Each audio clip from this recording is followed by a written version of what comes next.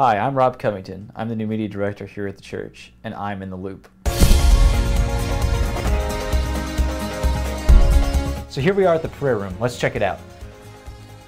So every Sunday morning during both services, we have people in here praying for our services, and we need more of them because we believe prayer is powerful and effective. So if you're interested in doing this and praying over the prayer requests that we have over here for everyone in our church, or just praying for the people that are in the service at that moment, we would love to hear from you. Please get with us for more information. This Wednesday at 6:17 p.m. in the chapel right here, we will be having a budget meeting, and Kyle Henderson and various representatives from different committees will be here to answer your questions about the 2014 budget.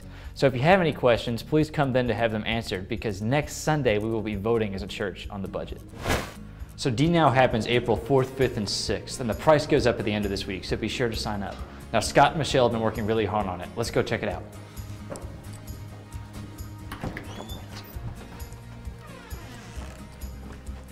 Scott.